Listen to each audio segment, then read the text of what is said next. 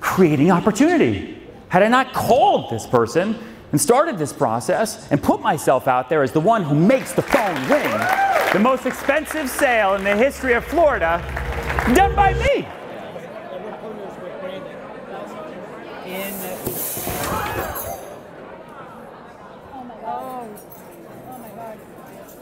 What the?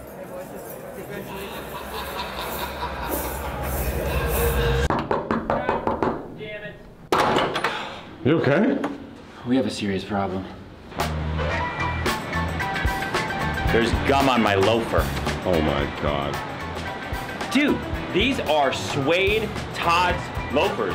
You can't get, now the phone's, it's like the police probably. What? Hello. Listen, I'm here in Tampa. It's beautiful, it's great. We're in Clearwater. We're doing the Serena by the Sea event. We're gonna see a sick, amazing new condo development down here. It's gonna be awesome. Give a little keynote. So I'm just trying to stay positive, but I've been at this for like 6 hours. You just sit on the other side. He's gonna go in the front so he can shoot back. And so Josh flagged and I were first.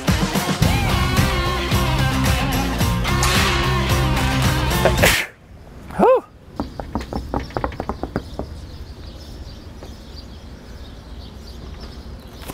We're close today. Okay, all right, let's go. Back to New York. We're out. Over the course of his career, he's sold over $4 billion in real estate and is known for breaking market records. And tonight, he's joining us to talk about the future of real estate. Let's give it up for the one and only Ryan Serhant, ladies and gentlemen.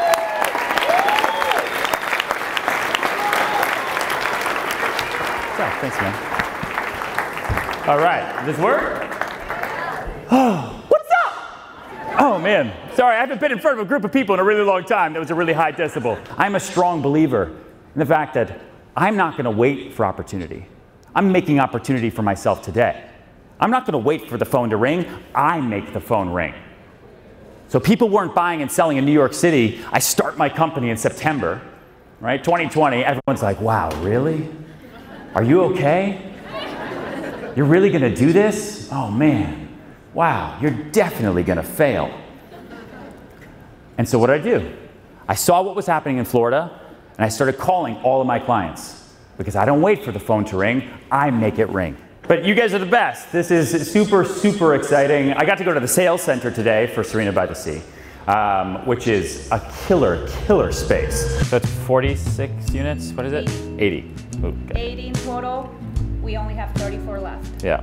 Big pool, saltwater pool. Serena's raised from 15 feet from the street level, so it's super private. Adrian, can you see that? We never, ever, ever have little people. Super chow. I'm waiting for It's important to open call. Yeah, okay. Sorry, wow me. Our refrigerator is sentient. This is the New York model, just FYI, just so you can see. This is how the South views New York. Dark, dark and moody. South corner, you have a jacuzzi, you have your bar area, then you have your glass railing, and as you walk through over here, sauna, and its own private couples massage room, hairdresser, nail salon. Great. So we'll see you guys at 5 o'clock. Yeah, let's do that. Where should I go? Right where you're at. So that was a you don't want to cuddle with a shark. Like, you know that thing wants to kill you. What did John flag answer?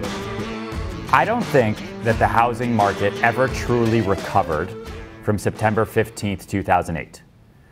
I think that the subprime mortgage collapse crushed consumer confidence in purchasing a home and never really came back. For the first time in my entire career, since last June, let's say, we're now dealing with people who need to move and people who want to move.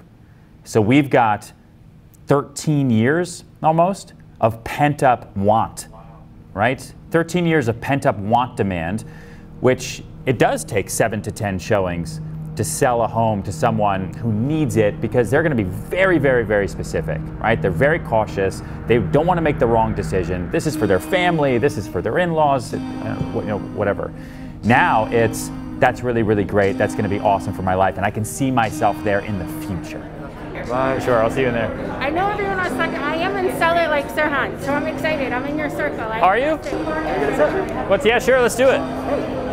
So I just wanted to know what's your confidence behind it? Like, how do you stay so confident, and how do you think that to keep backing up your decisions that you take, like the tough decisions? Yeah. So for me, like, there's only two outcomes, right? There's either it works or it doesn't work. There's no in between. The in between is on the way to it working. Okay. So it doesn't work when I say it's not going to work. And my goal is to stay so busy that I'm too busy to fail, right? So I'm doing too many things, I'm building the team, I'm constantly focused on winning the race. That way I'm like a horse with blinders on, you know? Like, I don't see everybody else, I don't deal with all the other shit, I just want to do as much as I possibly can. And if I stop, then of course, right, then I'll fail, and then it won't work. But if you just focus on that path ahead, and you stay like laser sharp, anything is possible. And don't worry about what everybody else says, right? Really, really, really important. And then project yourself into the future, right? That's what BME is all about.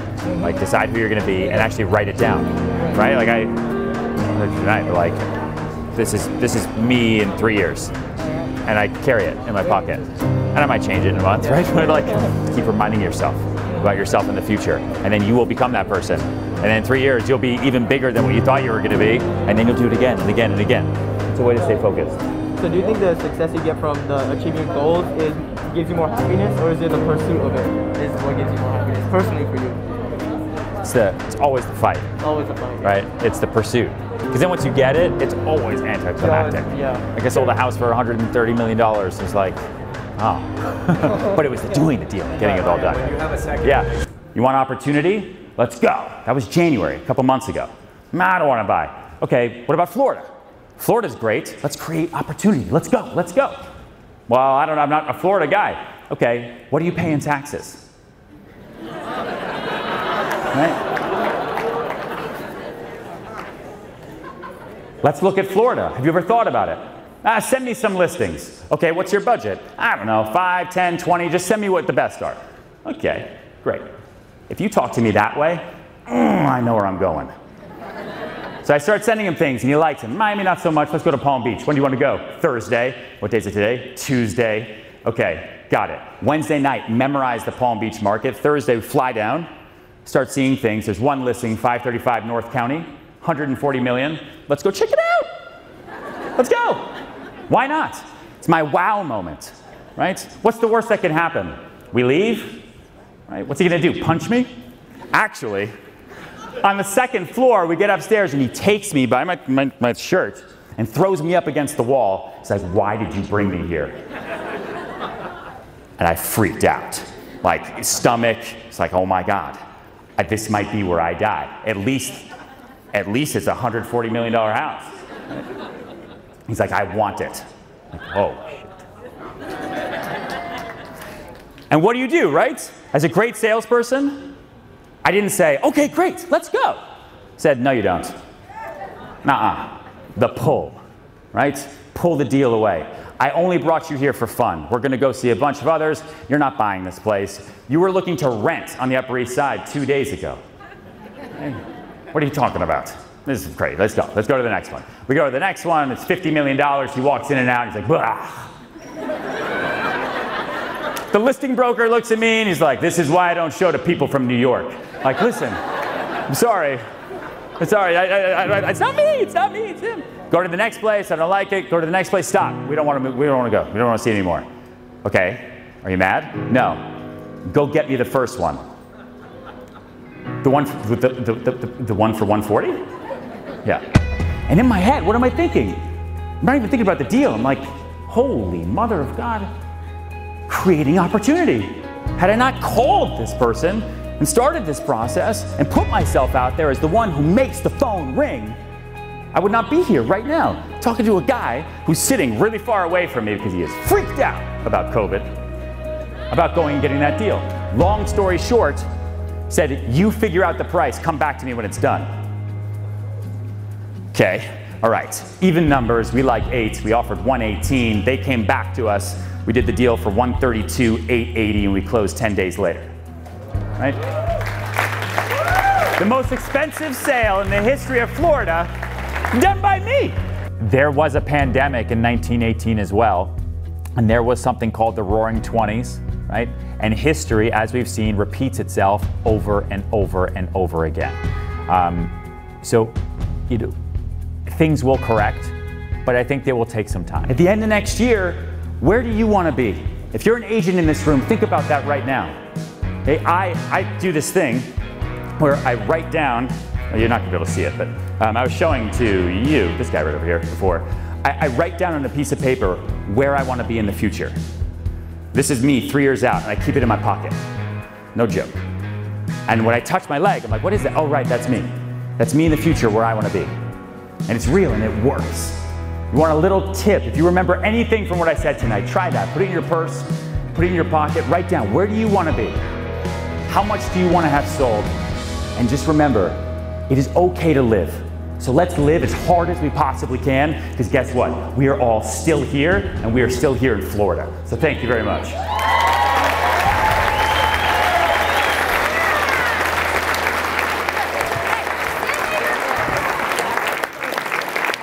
Let's give it again. Give it up again. Oh, what? How do you feel it went? I crushed it.